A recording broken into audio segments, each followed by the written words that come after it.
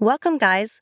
In today's tutorial, we'll be diving into the popular video editing app, CapCut, and I'll show you how to highlight text in your videos. Adding text highlights can really make your content pop, so let's get started.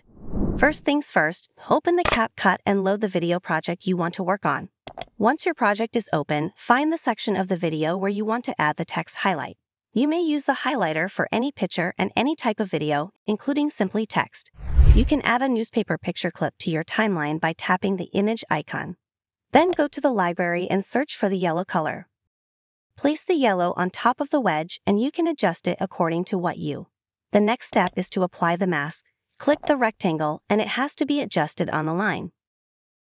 Now it's back to basics. Turn on the blend mode and select the multiply. Go back to the mask and select it, then click on the frame mark. Now bring the keyframe back to the beginning. Move the yellow color to the beginning of the text.